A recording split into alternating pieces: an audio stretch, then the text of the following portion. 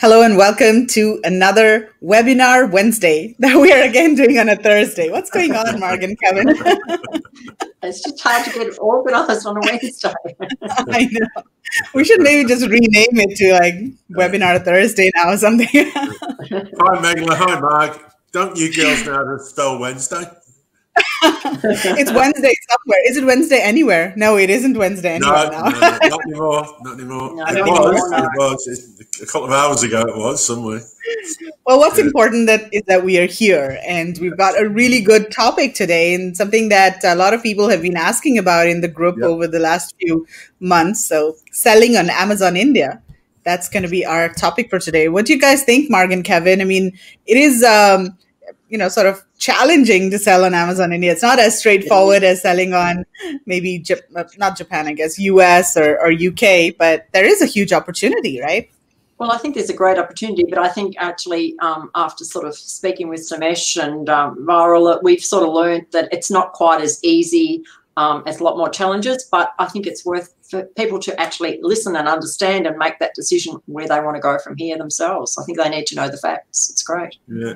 I think a lot of people are going to learn a lot of things tonight about, sort of India and the intricacies of selling on India. It's a massive platform. It's obviously a massive opportunity for those that, but it's not for everybody, Megla, is it?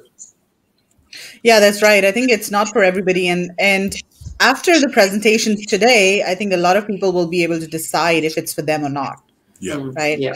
Or if they want to explore it a little bit more. So, we've got two guests. Let's invite them on stage now. So first of all, we've got Viral Jain from Mumbai. And we've also got Somesh and Jasmine from the UK. Hello, Somesh, Jasmine, Viral. How are you? Hello. Hi there, everyone. Hello, how Hi, are you? everyone.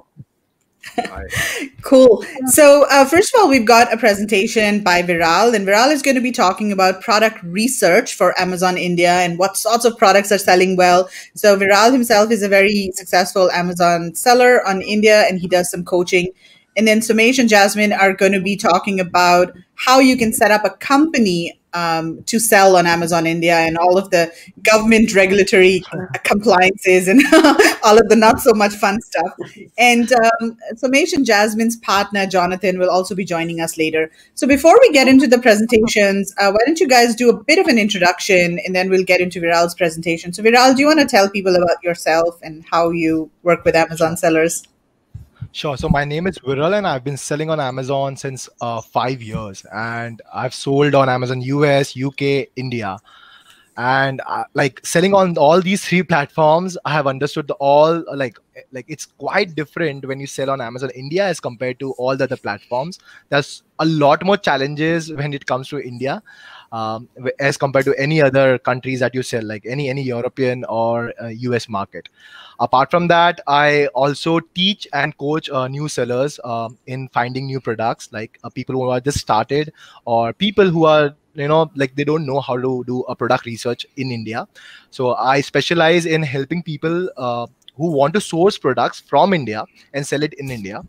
And I also help people to like I also teach them how to do advertising. I have an entire program and a workshop which is only dedicated to mastering and learning how to advertise on any Amazon platform, India or anything else. So yeah, these are two things which I help Amazon sellers with. Fantastic. Somesh and Jasmine, what about you? Yeah, hi. Nice to meet everyone. We're based in the UK. I'm originally from India. My wife's half Indian. And we are also Amazon sellers. And many years ago, we had the dream to set up something for helping facilitate international sellers to come to India. But of course, we were waiting for a lot of laws to change. As you know, India is a very different beast altogether. There's a lot of challenges, regulations, and foreign ownership and things like that. And you know what? Very nice thing that has happened in the last recent past, where some laws have changed and made things a lot easier for foreign companies and foreign sellers, international sellers, to sell in India. And it's a little different from what you would normally do, like selling in the US or even the UK, Canada. But yes, the the you've got to jump through a few hoops, but yeah, the rewards can be quite big. And Viral is there to tell us his own personal first-hand experience. So we're really looking forward to hearing his side of the story as well. Right, fantastic. I'm Jasmine. I'm from England, and I've spent many years living in India. I used to be a volunteer there and did a lot of fundraising for charities there. And in the last few years, we've been selling on Amazon in the US and Canada and Europe. So this is something we'd like to share with you about Amazon India. Yeah. We're looking forward to telling you. I guess one nice thing is that we understand what it's like to try to manage a business remotely in different countries, dealing with multiple regulations, and it's a part of the ball game. I mean, you just have to do it. There's nothing you can do. So it's good. It's good. But yeah, it's always helpful to have someone to help you through. Yeah. Right. And okay, fantastic. Sorry, Megha, yes. just because Jonathan's not here, I'll just give a little introduction. Unfortunately, he's a bit late, but Jonathan has been in the tech and finance and regulatory compliance in different countries, in India, in the UK, Europe, and he's just a very IT and regulation guy. Is very dynamic and multi-talented. So yeah, you'll get to see him. We're very happy to have him with us. Thanks. Okay. Great. Thank you so much for that. Okay, so let's get started. I'm going to share Viral's presentation. So guys, if you have any questions, type them in the comments and we will address those questions once Viral has finished his presentation. So let's get started. So I'm going to remove the others from the screen so that so Viral, why don't you get started and you can just tell me when you want to change the slides. Sure. Awesome, guys. So let's start with selling on Amazon India. Next slide, please, Meghla. Okay, so overview about the e-commerce in India. Next, please. So India is the second fastest growing e-commerce market in the world. So we all have witnessed, like if you guys have sold on Amazon US, we know that US market is very, very big in terms of the volume, in terms of the margin. But after India, after US, there are other markets like Japan. So there is Japan, there is Europe, but India is now becoming the fastest growing market in terms of e-commerce in the world. Now, the reason is because we have a huge population of around 1.35 billion. And now a projected 600 million internet users are going to come, it's going to raise to 600 million internet users in the country by 2021. The e-commerce market is expected to grow to $200 billion by 2026. From $38.5 billion just in the year of 2017, which is approximately 51% annual growth year over year. Next. You can see the chart over here. There, it is like the growth, like it is a list of all the countries by terms of growth. So you can see the top 10 countries ranked by their retail e-commerce sales in the year 2019. You can see the Mexico is growing by 35%, followed by India, and followed by other countries like Philippines, China. So India is also one of the fastest growing countries, growing at 31% annually over year. Next, please. Yes. So why is Indian market booming, right? There are multiple reasons why Indian market or Indian e-commerce is booming now. There is a lot of increase in terms of the access to the internet and the smartphone penetration. So before, like long back, like few years back, there was like a lot of chunk of Amazon, of India was not able to access smartphones because it was expensive. But now smartphone prices have dropped to so rock bottom that everyone now uses a smartphone with an internet. Also India has a world's lowest data rates in terms of the internet access, their calling rates. It is one of the world's lowest data. You can see the article at cable.co.uk. This has led to the Indian e-commerce revenue growing at an annual rate of around 51%, which is also one of the world's highest growing rate. Next, please. So some of the facts, like if you have been selling on other platforms and you don't have experience about India, India is a very very different animal, right? So majority of shopping in India is done by cash and not through debit or credit cards. So in India, it's a very liquid kind of a market. Like people like to buy through cash. They don't have plastic cards or debit or credit cards. They like majority of buying in India happens through cash. So it is like the major portion comes through cash on delivery and not through credit card, debit cards. Next, please. Some other facts about the like how India works is India is a hub of manufacturing. So many products are produced by in India itself. Like we specialize in a lot of metal products, copper products. We specialize in a lot of clothing. So all these things are produced in India and it is also sold in India. People over here look for value. Like if they feel that if the product that you have sold on online and they feel there is no value for money, they will return without hesitation. It is not like in the US that they don't care. Like if they got it, it's not good, they will throw it away, but they will not ask for refund. It is vice versa over here. If they don't like it, they will return it even after 5 days, 6 days. They do not they do not forget, they remember that, right?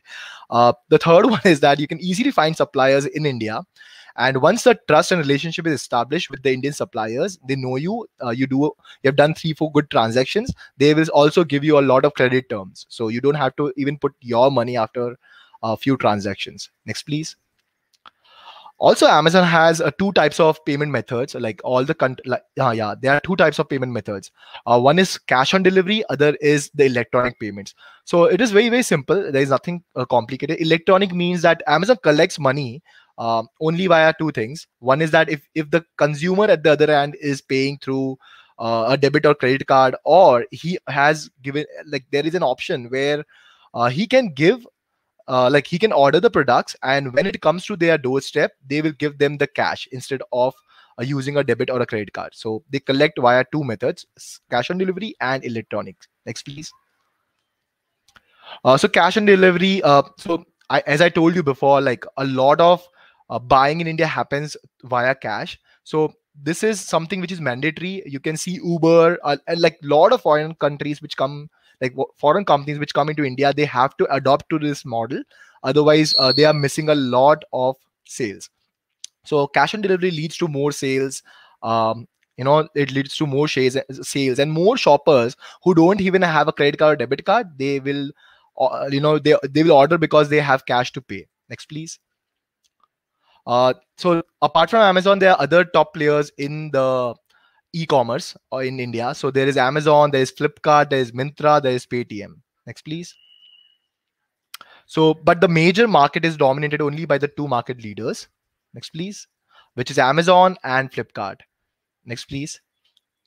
So some of the best tools to do product research on Amazon India is only Helium 10, because like we have been using a lot of different tools like Amazon Scout and Jungle Scout, but the data is very very inaccurate.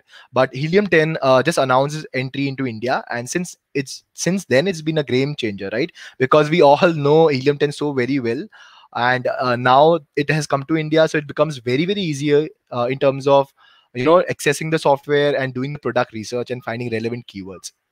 Next, please. The other few categories which are doing very very well on Amazon India, which are booming, there are 4 to 5 categories. One is home and kitchen, which is huge. Like the catalog is humongous in terms of all the categories that Amazon India has. Then there is electronics, which is also one of the fastest growing categories. There's sports and fitness, there's beauty and health and personal care. Next, please. So let's talk about the opportunities and the pitfalls. So opportunities. I mean, selling on Amazon India is not that of a hassle in terms of the competition. There's a moderate amount of competition. Not a very not everyone is very well averse with how Amazon algorithm works, the ranking hacks, advertising. They are like very simple sellers like you and me, like every day-to-day people who just want to start a business. They start selling on Amazon India. They don't know how to do research, listing optimization. So it's a moderate level of competition, not extreme. Most sellers don't even know what is private label and don't even understand how Amazon's algorithm work. The advertising cost is dirt cheap. The highest cost per click that we have, like I have seen in, is like 32 rupees, which is 0.43 cents in supplements. Right. Next, please. Even COVID-19 has led to a lot of non-online shoppers to come online, and now they are developing this habit and the culture of getting goods through the online mechanism. Next, please.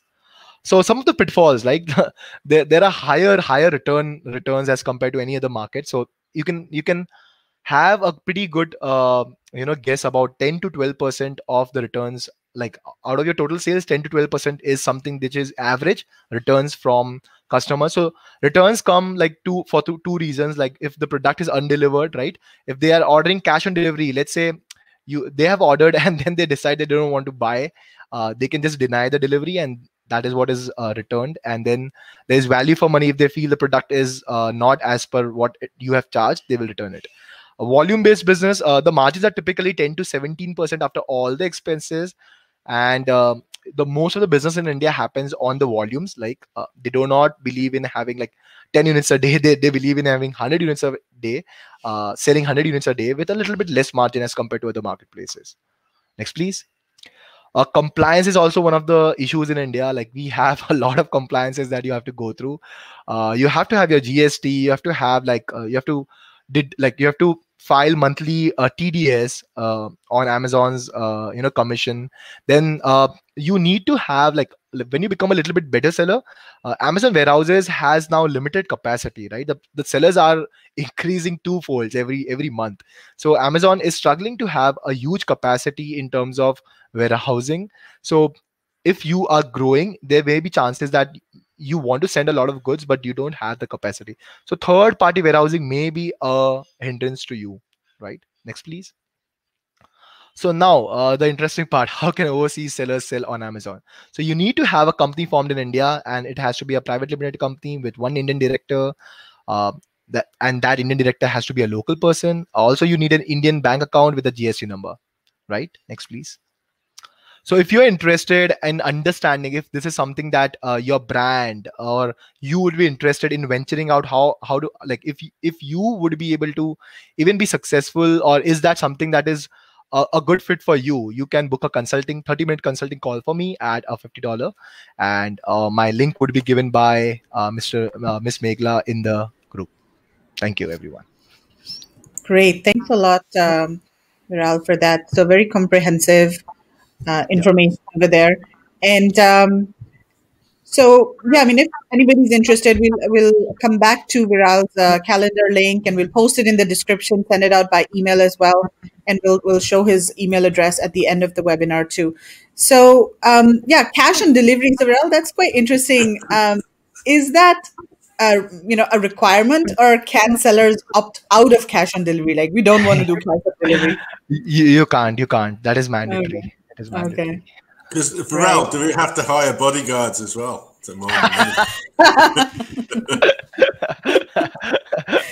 Depends if you're going to do the delivery yourself, then probably yes.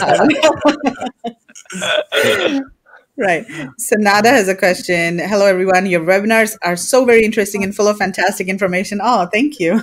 I have a question for selling in India. Do I need a company based in India, or can I use my EU company? So yeah, you do need a company in India, but I'm not sure if you can actually use your EU company to set up like a representative office in India. That's a possibility too. And our next guest would probably be able to answer your question more in detail. So Somesh and Jasmine, are you guys ready for your presentation? Yep, we are. Hey, that was Okay. very good, Viral. Some of the points he covered, actually, we will touch again. But hey, let's get on with it. Yeah, let's get on with it. Yeah. Okay, so I don't see Jonathan here yet. Should be Somesh, here with us in just a few minutes. Okay, cool. So yeah, when he's here, I'll just add him to the screen, and yeah. So yeah, go ahead, Somesh. I'll just just let me know when you want me to change the slides. Seller Solutions. We call Global Seller Solutions, and we just bring access to new markets. And some of the things that can really help you. Next slide. Is that it helps you to diversify, to new markets because you can get new revenue streams, and you also can reduce risks through diversification, and also it adds value to your business, right?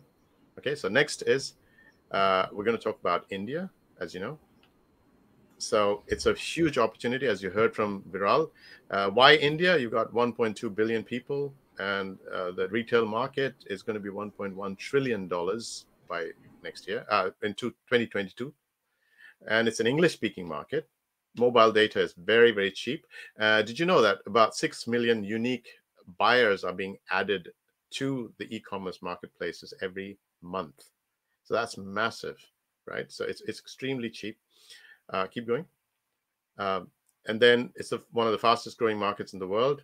And it is very highly regulated, as you heard from Viral. And there is low outside competition. Amazon India has 65% repeat buyers. You've got Flipkart, and you've got other marketplaces as well, like Snapdeal and ShopClues, eBay.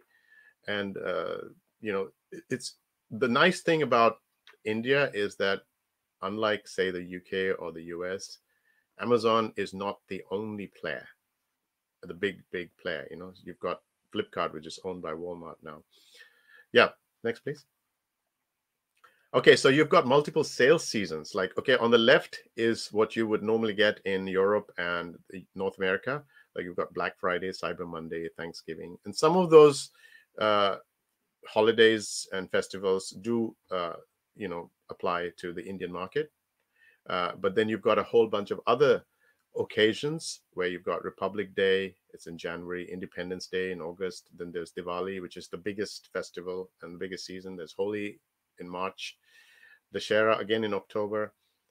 Thanksgiving is not so much, but Christmas, yes, New Year's. And then you've got Mother's Day, Father's Day, Valentine's, and then you've got all the regular, regional festivals. And India loves holidays, so every holiday is an occasion for sales. Next, please. Yeah. And so it's got 100 million products, growing, hundreds of categories, 9 facilities around the country, and 33 delivery centers. It's increasing, of course. And Amazon Prime is extremely cheap. It's very, very cheap, as you can see. And Amazon shipping covers around 90 to 97% of the postcodes. Jonathan's here with us. Hi, Jonathan. Hello. Hi there. Yeah. Okay. So the costs of selling on Amazon India are very, very cheap. And you'll see in the next slide, you'll see that they're very low referral fees. And next, please. Yeah, you can see some of the referral fees because we're used to 15% Amazon referral fees. And look at this, some of the referral fees from Amazon, 6% in baby, 7% office, 11% kitchen, beauty. Well, it depends on which kind of beauty, 4% or 9%. But you can see they're very low. Quite a different ball game, and it's nice. And one of the reasons I think is also because Amazon is trying to be competitive to sellers because they want to get more of the sellers also. And they're competing with Walmart, which is Flipkart, and some of the other marketplaces. Yeah. So yeah. And of course, there are a lot of complexities, as Viral also pointed out. There's certification that you need a local entity with regulatory compliance. There's tax structure, which is GST. And then there's TDS, which is tax deductible at source. Bit of a complex thing, but yes, it is something you have to do. And very strict compliance, legal, tax, and corporate compliances. Keep going. So these are some of the compliance tax. And now this is where Jonathan comes in. And Jonathan, can you explain a little bit more about this? So first and foremost, hello everyone, and thank you, Megla and team, for having us on the call. Sorry for being late, dropping children at school this morning. Yes, so my role within the global seller solutions world is compliance operations. So like I usually jest to everyone is if you don't see me, it's a good thing. If you do see me, there's something to worry about. So what I take care of within GSS, and like Somesh has kindly come on to, is I look at the compliances and regulations within the Indian market. I keep track of that, and I work with a team of legal professionals as well as with accounting firms locally in India, as well as nominee directors who are actually specially selected for this, not just anyone we take. So coming back to Somesh, what he said is there is a rife of opportunity. There's a lot of things to house, which is happening in India. However, India to a certain extent is what they call a protected market. And by that it means is it has a lot of rules and regulations which are often very unique to the Indian subcontinent versus that you would find in a lot of other countries. For example, the setting up of companies, the managing of how board meetings take place in a lot of other countries is a little more, I would say, relaxed.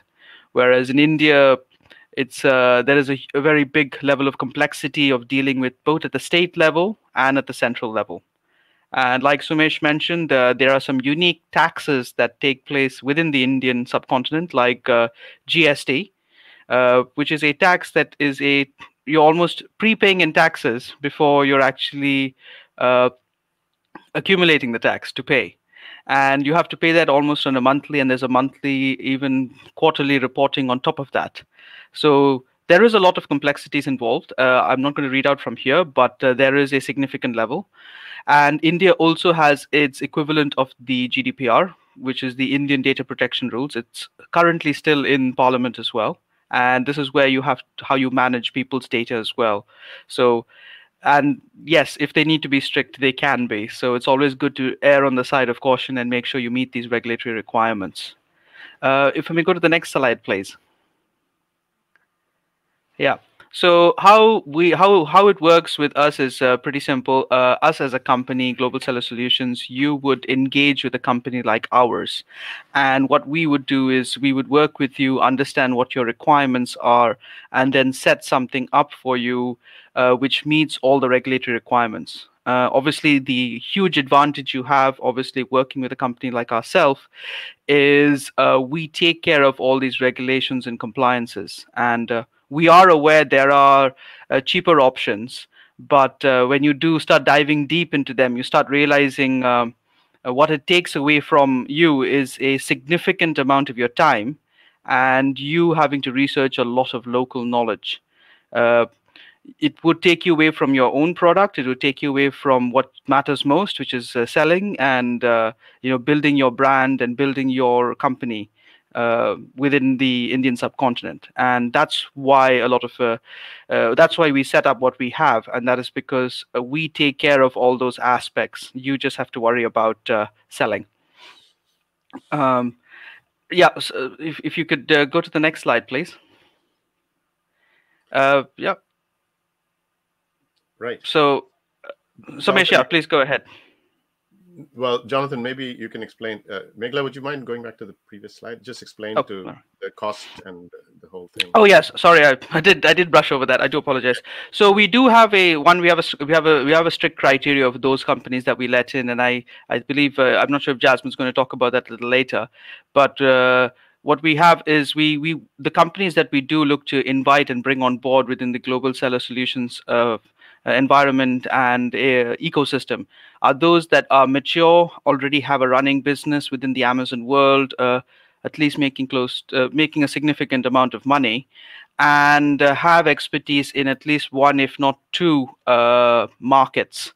And by that, because of the way the Indian market is formed, the way the regulations and the time taken to set up, someone needs to have that you could say thick skin and understanding of it takes time to do something like this because it is a protected market. But once it gets going, yeah, it's an amazing journey. From a costing perspective, what we've tried to do is we have from our last figures, I've also worked it down, and what we're looking at costs $9,500 over a year. But what this $9,500 takes care of is all the tax paperwork, all the corporate paperwork, the legal paperwork. This includes your accounting paperwork, which is bookkeeping within a fair use policy, all your regulations with FEMA, which is your foreign departments within the Indian country. We also take care of, and that's close to 218 line items to be precise, which is a lot to do over a year. And that's what we take care of. We also take care of what they call the nominee director within the country that is there as a representative for your company. And he takes care of also any local fungiary requirements as well. And I must stress on that is the compliance elements of the company as well. So that's something you don't need to always worry about from a costing perspective. We also do offer. Yeah. So obviously we know the value is pretty high, but at the same time we do offer. There is a financial. We've tied up with some companies that allow you to stage that over a period of 12 months. And again, that's something we can work with you and talk to you about. Feel free to reach out to us. We can obviously discuss those requirements. Somesh, you okay if I hand it over to you for the next slide? Yeah, sure. Great. So this is just a very interesting hypothetical scenario that we came up with, because it helps you to see, because remember at the beginning we talked about how adding another marketplace can increase your company valuation and your growth by diversifying. So let's assume that we took, let's say you've got this column, this table with the column on the left showing the population of each marketplace and which country it is or marketplace it is.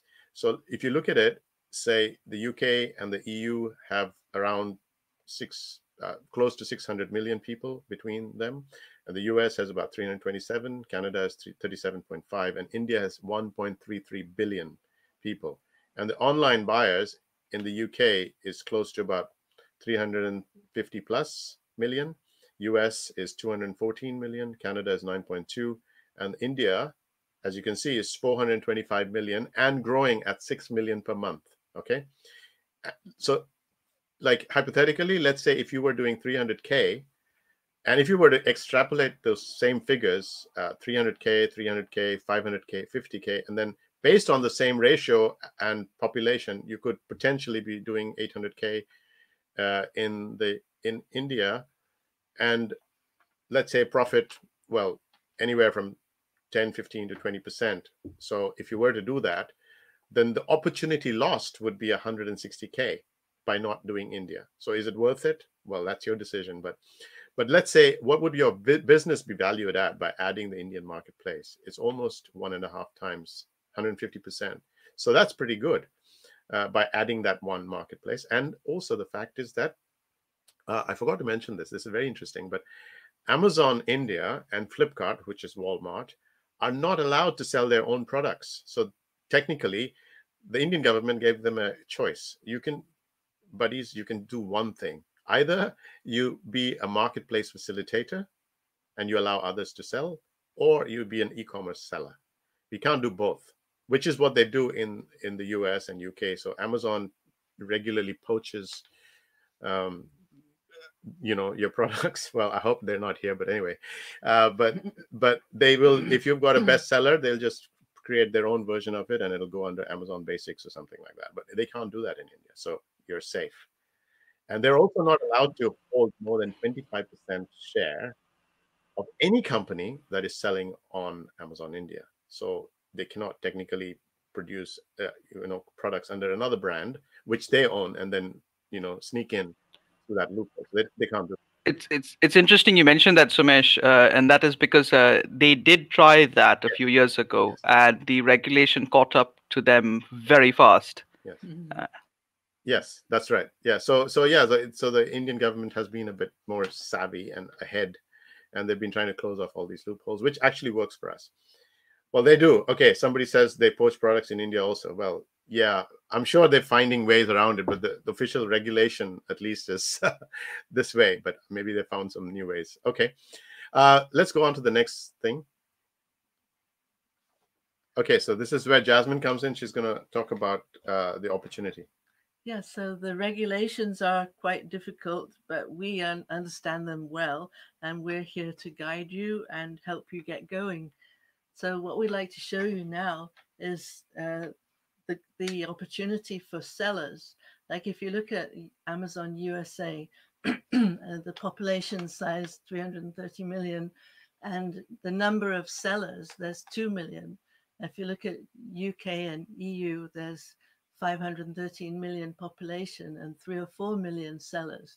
Now look at India, it has 1.33 billion, as we mentioned, and there's only 600,000 sellers at the moment. And so you can see it's very early days for sellers. And can you please move to the next slide? So it's just a huge opportunity. Sorry, go back to the, yeah. And it's a great time to get started selling in Amazon India. And when we got started in other markets in the US and the UK, those who started years ago in the beginning will find that it was a lot easier versus the ones who came in later. And it would be the same in India too. The competition is only set to grow and increase and increase.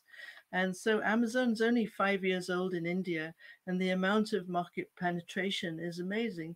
And it's just changed India in so many ways. Like not only big cities have opportunity to buy all these goods, but now the smaller cities also. And Amazon has set themselves up that they can deliver the products all over India. So it's a huge opportunity for India.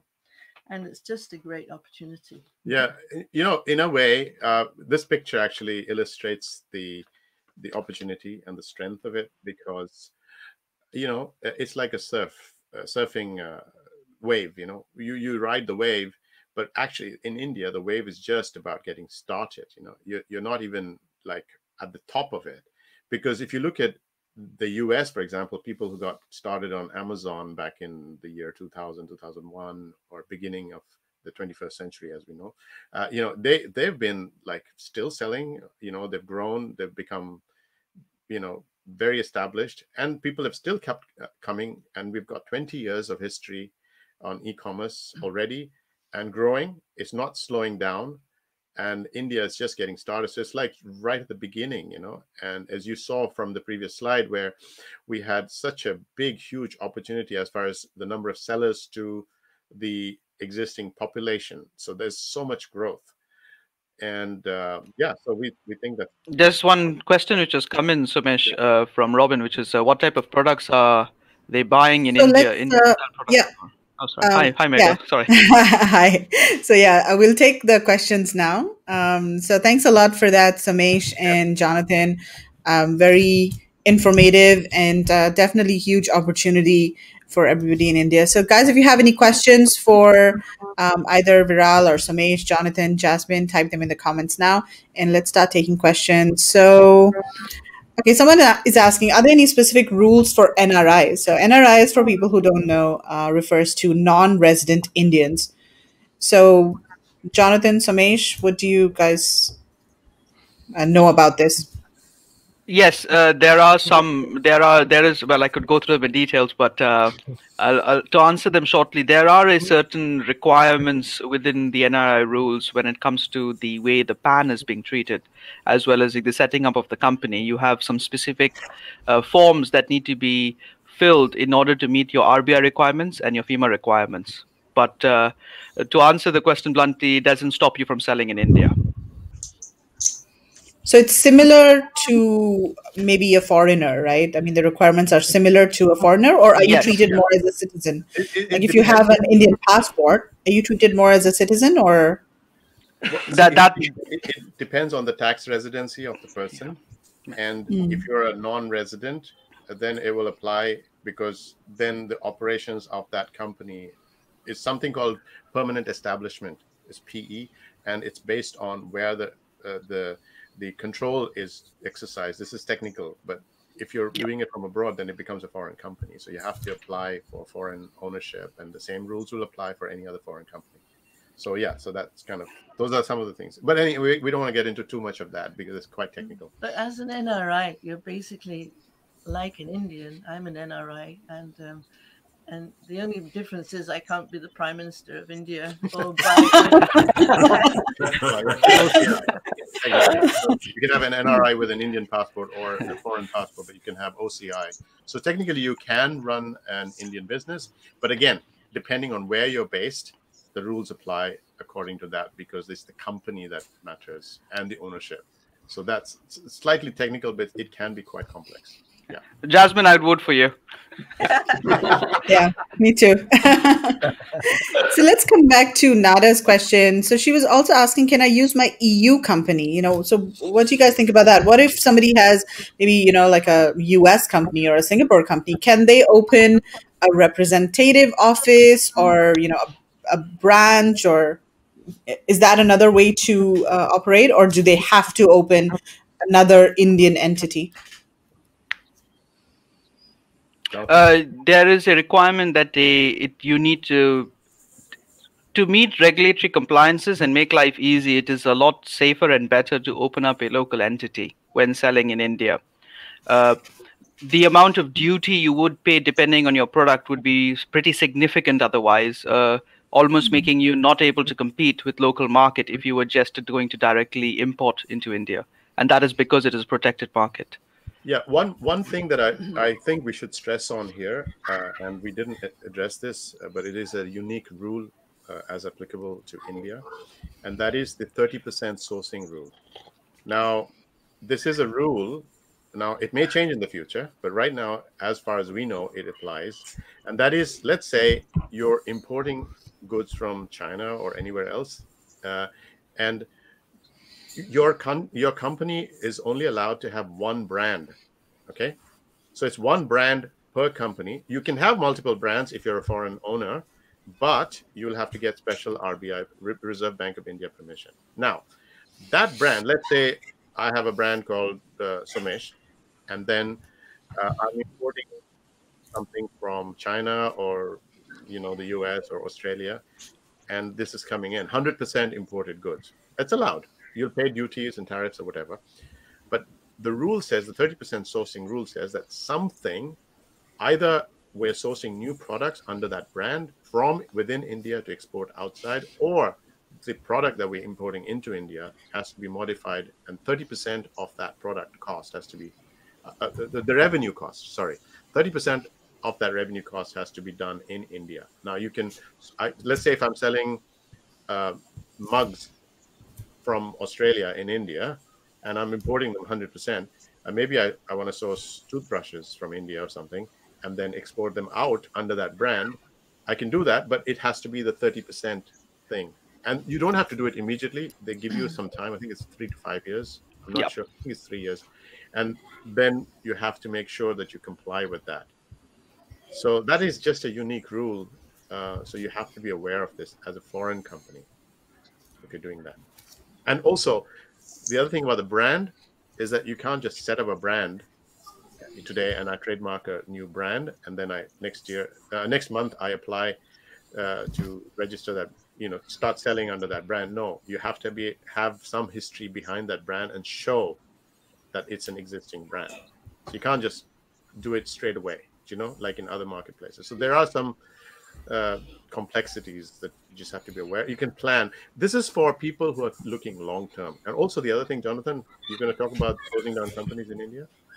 Yeah, to close a company down in India generally takes close to 2 years to do so.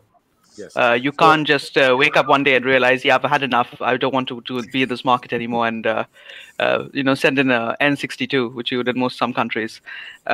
In this country, unfortunately, in India, you will require to. It is a 2-year closing phase, Yes, which is very long drawn out. But exactly. I'm sure, Viral, you agree with me there. I can see that saying yes. I've heard of this. So yeah, you're in for the long haul. You can't just pretend. Okay, it's like I'm coming in and if I don't like it, I'm going to switch out. It doesn't work like that. Yeah. About it, but it's like we said, the opportunity is huge, and Viral, you will say that he already said it's huge, but you've got to make sure that you're prepared. Yeah. For it. Yeah. Okay. And that's why the tough regulations, because they want to make sure they get the right people in selling in India as well, the government, because it's being protected. Right. Okay, so let's take Robin's question. What types of products are they buying in India? India-style products or more European-styled products? So, Viral, do you want to take this question and just give an overview of? Let's talk about in general, the types of products, but then also maybe we can talk about one specific category. So you said home and kitchen is the top category. And, that is also one of the categories that a lot of sellers in our Facebook group, they export to the US. So yeah, first give us an overview of, all types of products, and then let's specifically dig into home and kitchen. Okay. So if you see India, generally, like I mean, almost all categories work well, except the pet category, which is now growing, or the or which category I would say, like motorbikes or machine parts. These are like the very very slow growing market. Otherwise, there is something called home improvements.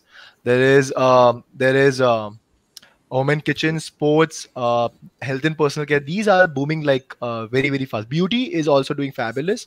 So let's say if you want to see which products are selling better in India, generally from India, a lot of beauty products are produced. Like a lot of shampoos, organic, Ayurvedic, all these things are manufactured and are purchased by India. So Indian people generally like to go with in terms of like beauty and other products, like all which is natural and something without chemicals, right? So something like that is also booming. Home decor, like they I would say in terms of clothing and everything, yes, they would prefer a little bit of European style. But when it comes to like home and kitchen and everything, I don't see so much of that. Yeah. So it's more local Indian style Local, yeah, products. because if you see, not only because of the style, because if you see the home structure, the way we live, everything is very very different as compared to European. Like we don't have apartments, we have like huge buildings, and we don't have big houses. So Hmm. everything that is there, it's certainly different. So not same exactly can be replicated over here. Yeah, also to point out that India is a huge country, and there are all sorts of people living Yeah, in yeah, yeah, the country. yeah, So for example, in the cities you may find the economically really well off people who are living in bigger houses, but of course not the majority. But yeah, there are those kinds of people, and they are maybe buying more of the imported stuff and more of the expensive high end premium kind of products as well. yeah, So like a lot of the branded products, for example. But at the yeah, same time, you also have the smaller cities, like the maybe the cities that what do they call, like the second tier cities, right? I mean, not the yeah, metropolitans like yeah, yeah, Mumbai, Delhi, um, Kolkata, and all those kinds of bigger cities, but the second tier cities where there are maybe people who are not that economically well off, and they are buying more of the more affordable products. So I think it's sort of a mixed market, but yeah, I kind of agree yeah, with you. I mean, the Indian style products maybe are a little more in demand than the yeah, European style products. For example, the really high end Moradabad metal products that are quite popular in the US or UK, maybe those will not do well in India because yeah. those are like too high end. So, Yeah, exactly. but Like, if yeah, I you mean, could, this is a very good point that you have pointed out. Like the most expensive ones from Moradabad, the metal and those works, no yeah, one would pay so much for this in India because they kind of seen and they don't have a inclination towards buying that. So right. obviously that would not do that. Yeah, Also, I was going to just say, add to what Megla you were saying, is that even if you are selling products that are, say, European or Western or foreign, there is a demand for that. It's not that it's not. But remember, Yeah, it has to be localized in some way, yeah, either the advertising pitch or the actual design, or somehow it has to be, because if you think about some of the big brands like Domino's, for example, they came up with this line which is Hindi English, hungry kya Domino's ka. It's kind of like, it's a mixture of, it means, are you hungry? Eat Domino's. It sounds very blah, in English, but in Hindi it's catchy because it's that mix. Also, the IKEA, they came, they sell Swedish cuisine, so they came up with Swedeshi cuisine. Yes, exactly. Swadeshi means it's like Indian, homegrown kind of thing. And right. McDonald's, they did the Mac burger became the Maharaja burger. So That's right. Indian Yeah, I mean, made you have to different. adopt and keep changing as per what what would be in, The like, for local. example. Yeah, like for example, right now Narendra Modi is promoting Made in India, so they started, Atmanirbhar, Atmanirbhar. So all the products have images with Atmanirbhar. So to promote that campaign, so you have to adopt, and like any which ways when you do a product research, you understand what kind of products are there. So you don't have to use so much of brain. Go on Amazon India, just see the category, and you'll understand what is the taste, what are the best sellers. You'll understand what it is, right? Yeah, Yeah. exactly. Even just a little anecdote about how when KFC first launched in India, they were trying to go down the US US route, American yeah. route, and people were upset because Yes. they were using things like pork fat, lard, and stuff like that, and that was very offensive to the Indian culture. And there were protests, and in the end, KFC had to shut down. And then finally, they had to reinvent themselves with a new approach, which was because you can't just think, hey, it works in the US, so therefore it'll work in India. It's not. So you have to adapt, like what Viral said. And then they reinvented themselves, and they came, and now KFC is a pretty popular brand all over the country, and it's growing like crazy. But you just have to find that do that. Otherwise, there will be a Yeah. disconnect.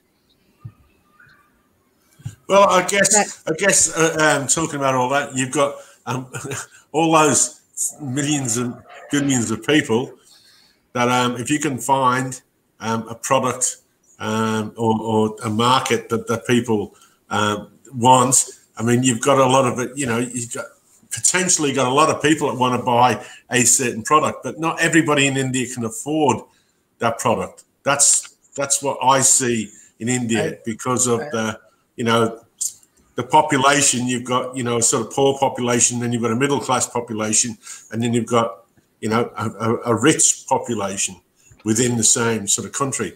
And so who do you target, Varel? Yeah, I mean, also if you see, like, it's not that the European or other taste is not adopted by Indians. So there are so many people whom we have spoken. They are importing goods from Australia, and they are successful on Amazon India. They're selling Yeah, it.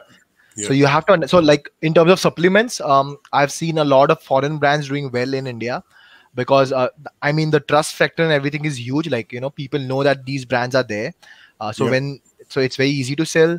A lot of handmade stuff from Australia is also doing good over here. So it is a mix, but you have to understand and see what works for you. Like there is no yeah, pinpoint that it's going to work. But yeah, there are people who are doing well. But you have to have some uniqueness, right? Like when you're coming up, let's say if Australia is good in some, say dairy products, and let's say you start importing that will do well because they know Australia is good for the dairy product. And you yeah, advertise like, natural from Australia, something like that, then it should work. It's not that it won't work. It has been proven from a lot of people who are doing it. Also, there are few people who are, there are few brands in the US which has never been started in India. So there are few people who do only exclusive. They have done exclusive tie-ups with them, and these brands like only these people sell their brand in Amazon, and they are doing pretty well. Like they are doing pretty well. So it is there, So what I'm trying to say is that there is a chance, and there are people who are selling things which are in the US or Europe in India, and they are pretty successful as well. yeah, yeah. Yeah, totally agree. And I think demand for those kinds of products is growing as well because Yep. recently somebody posted a report from Austrade in our Facebook group. And I haven't gone through the entire report in detail, but there are lots of opportunities that are identified for Australian businesses in India. And I also know that the Australian government actually worked with Amazon India a couple of months ago, and there was a whole campaign to promote Australian made products in India. And on Amazon India itself, there was a separate section promoting Australian products. So I think that is definitely a huge opportunity. And a lot of these products, I think, are, the opportunity also lies in food products. That could be something that people could definitely, explore if they are into those types of. Yeah, that was a very interesting report, actually, Megla. I went through that, Yeah, and it was sort of wine, and it was different yeah, regions, wasn't it? Different regions as well, and different regions like Bangladesh, south of India, and there was certain targeted in different regions. But very interesting report, and that Austrade obviously worked very closely with India, and potentially are looking to India for business. Exactly. And I was also a couple of months ago talking to Amazon India. So they have this separate department that helps onboard overseas brands. And so they were looking for, actively looking for brands that are successful in other markets like Amazon Singapore, Amazon Australia, and they were trying to help them to start selling on Amazon India. So they're definitely trying to attract overseas brands as well. I mean, and Yeah. of course the reason they're doing it is because there is demand for such products. So okay, let's take a few more questions here. So Rahul is asking, can we start selling in Amazon starting as part-time? Since I'm full-time employed in banking, I also want to start side hustle with Amazon. Of course it's a good idea, Rahul. I mean, that's what most That's people what we're do. here. That's why we're all here, Rahul. Of Yeah, course, of but course. of course, Yeah. it's not easy, Yeah. setting up an Amazon business Yeah. or any entrepreneurial venture is not easy. So you have to be willing to put in the hours and, skip your Netflix for product research. Yeah. Yeah. And I think probably the Indian market isn't the one to start in. Obviously, as we've just discussed, you would need to start in, US or somewhere first, get yourself going.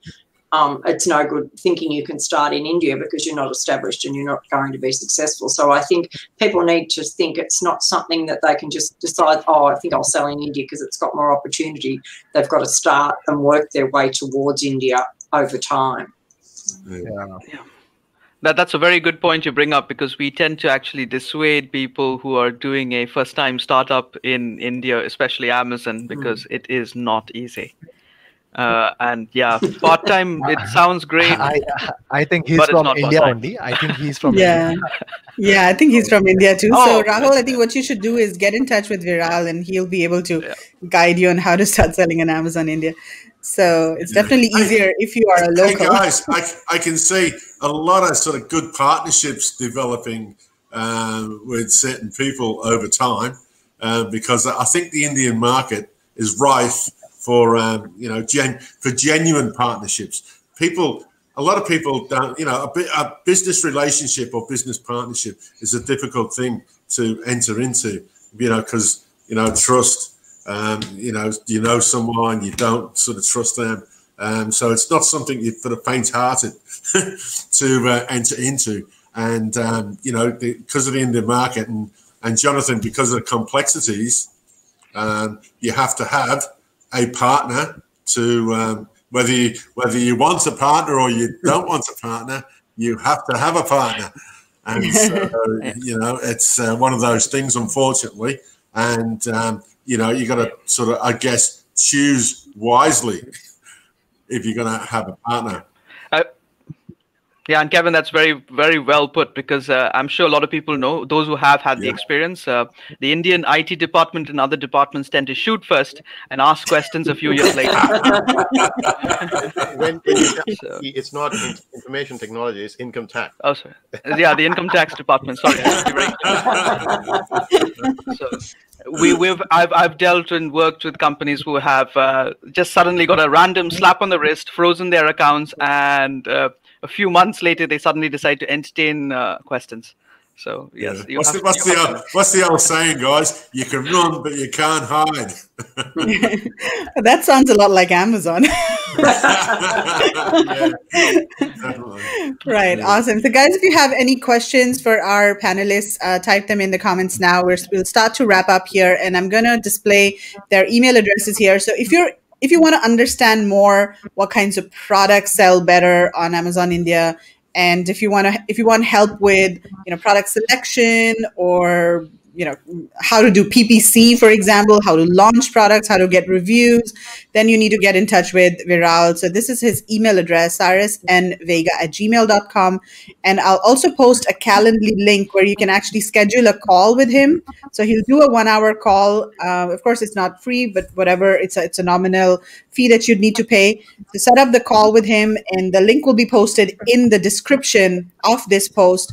And you can get a consultancy call with him. And then if you do want to go ahead, so this call with Viral, I think, is sort of the first step, and it'll help you decide if your product is right for Amazon, and if you do want to go ahead. And if you do decide to go ahead, then you need to contact, Somesh and Jasmine and Jonathan, and they will help with all of the setting up your company and all of the legal regulatory requirements, they are the people to help with that. So this is their email address, hello@globalsellersolutions.com. And we'll also post the email address in the post description. Okay, so let's start wrapping up over here. Anything else, Mark, Kevin, or anybody else? Do you want to? I'd just like to say it's a great topic, guys. I mean, and you covered it really well. I must admit, Varel, you in depth. I mean, you're a man on the ground in India, and you sort of know what's going on. And obviously, Somesh, Jasmine, Jonathan, you sort of know the sort of company, the technicalities. I think, if someone's going to go into India, it's definitely a journey, and you're going to have to have help. And if you get the wrong help, it could be a difficult journey. Would I be wrong in saying that? No, you'd be right in saying that. I'm sure I would. But fantastic presentations, guys. Well done. Yes, I think it's sort of clarified a lot, because I think a lot of people selling, in America or just starting out are thinking, oh, maybe we can try India. But I think, as has been pointed out, it's a costly exercise. So it's not, something you can just do quickly, and it's not for the faint-hearted, because obviously you've got to jump through a lot of hoops and be very patient. So it's not something that you can get something up and running and be selling in a couple of months, because it's going to take. But Mark, I bet you there's a lot of corporate people who, if they're watching this tonight, it's there's a lot of help for the corporate people around the world. I've got they're the ones that got selling globally. There's a lot of help on the ground for sort of corporate people to maybe cut the red tape for them. Yeah, and I think it's a great opportunity. Yeah, for sure. Yeah, and there are lots of those. I mean, lots of big brands in the US, right? Of course, yeah. Especially selling supplements and a lot of the Chinese brands too. Some of them are huge. The UK, EU, sort of all everywhere in sort of Europe, right around the world. People, global companies are always looking for opportunities, I guess, to what's the next move, and I mean. They have analysts in the companies that follow the different trends and what's going on, and they sort of know what's happening to the minute. But India is a very interesting place, and the people are very interesting. The products that come out of in India are very interesting, and we just touched on we're in the home decor sort of part. And you're just saying, Varel, that that sort of part is deemed, anybody can buy that sort of thing in any sort of little place they go into, any little mart. So it's not really an expensive product. But then you take that outside of India and you put it in a brick and mortar shop, it's a fantastic product, and people will pay, because it's been made handmade, and people will pay a premium for that. So the horses for courses. But it's working through the minefield of what sits right and where type of thing.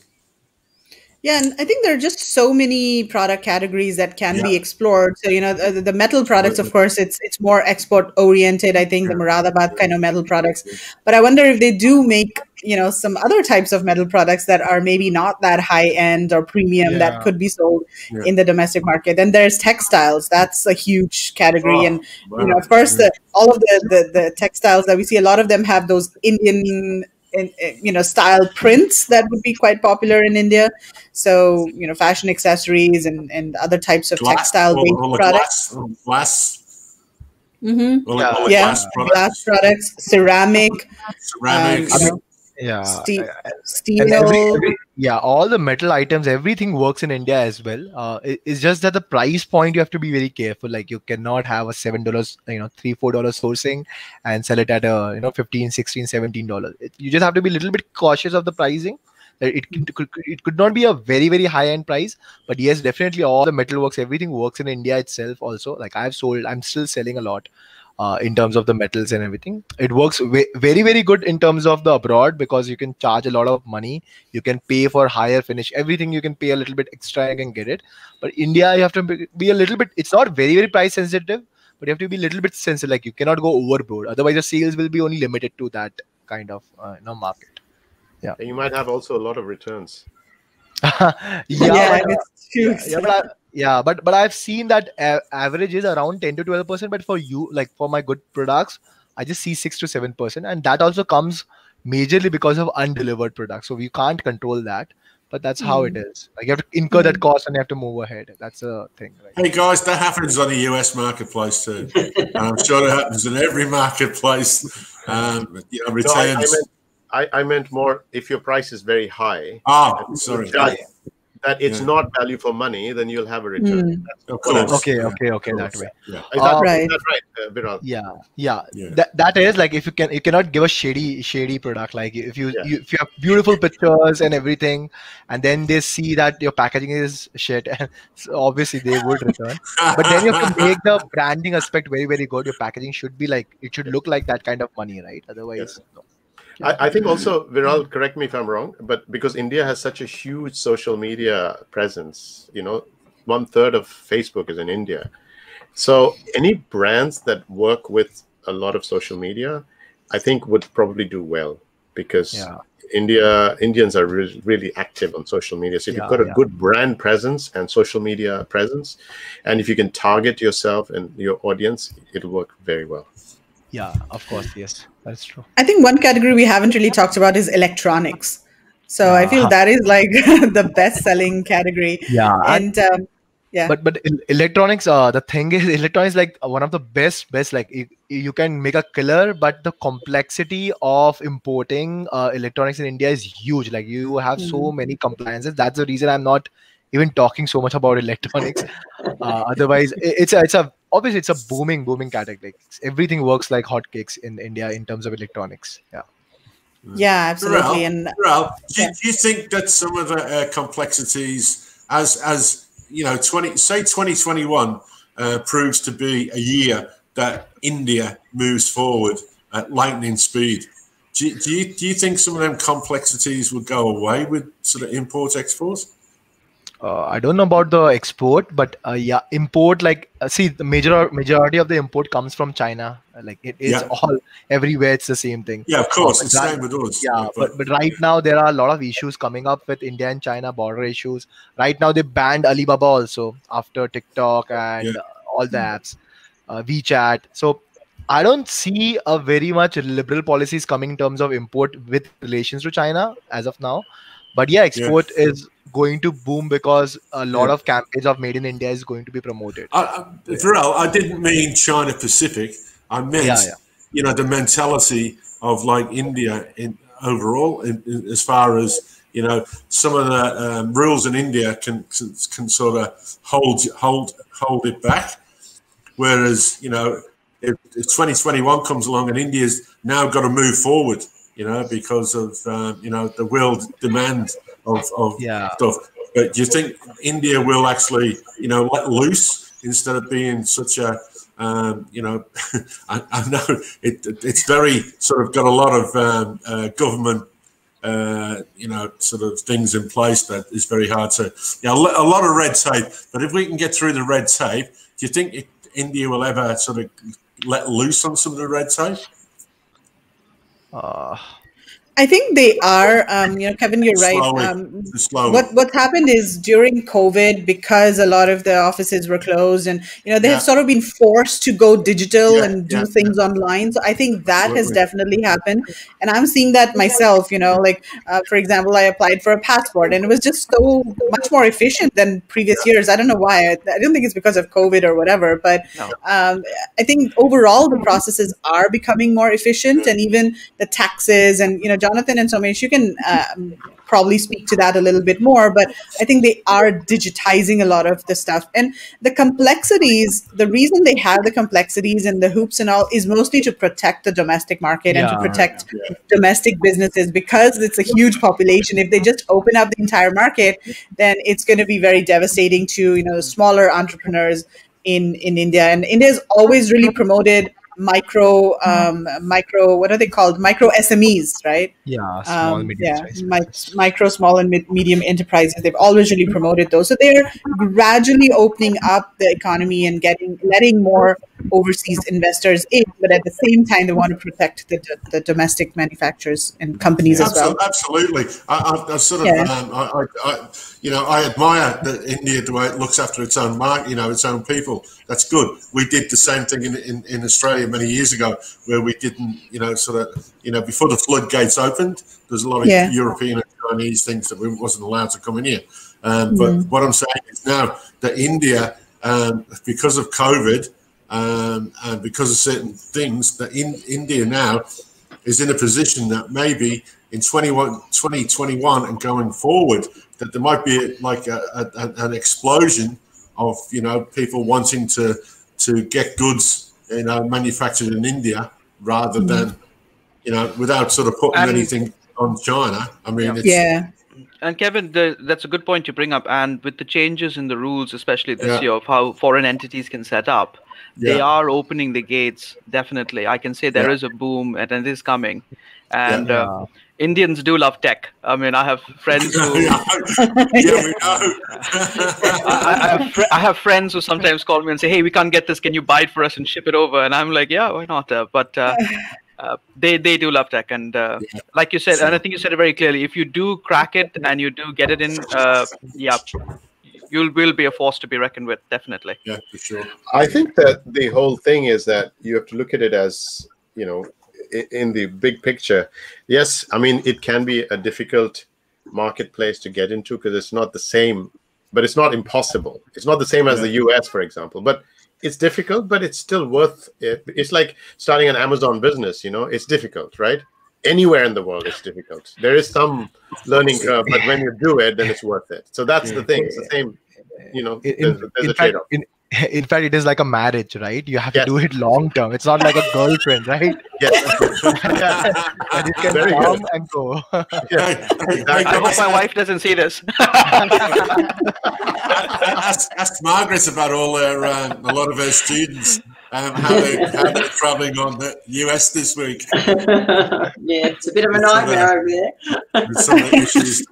Right, that's well said, Viral. Okay, awesome. So I think that was a great session, and Akhtar Malik is saying very informative. Thank you so much, Akhtar. Pleasure. Bill and Mary Kershaw, thanks for another informative session. Thank you welcome, so much. Bill and Mary.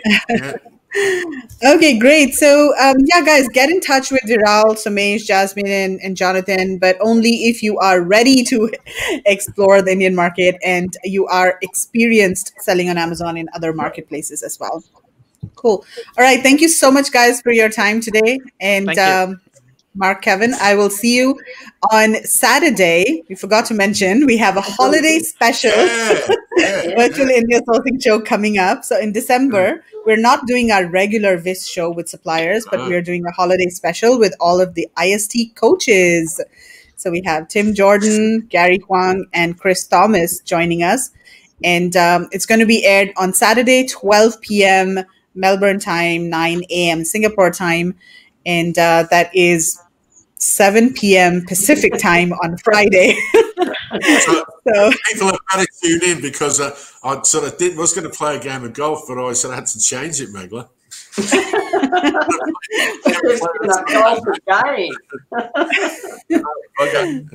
Yeah, and we're going to have a bit of a party. So wear your Christmas hat, get your wine, get your coffee, turn on the Christmas lights. And it's just going to be, we're going to ask our coaches what they think about 2021, what tips, advice they have for sellers to be successful in 2021, and what are some of the lessons that they have learned in 2020. So it's going to be a fun show. Jasmine, Viral, come and join us. Come and join us. So you're going to spend Wednesday with a joining on the side and have a sort of bit of a festive sort of thing. Yeah, it's going to be too late for them. It'll be very late. Really? UK. Yeah. It's going to be 1 a.m. You can watch the replay then. We'll join the replay. Yeah, but Viral is going to be early we'll morning. Have to use toothpicks for our eyelids, Right. Okay. Thanks a lot, guys, for joining us Thank today. you very much. Thank you, guys. Bye. It's a pleasure. Absolute pleasure. Thank you.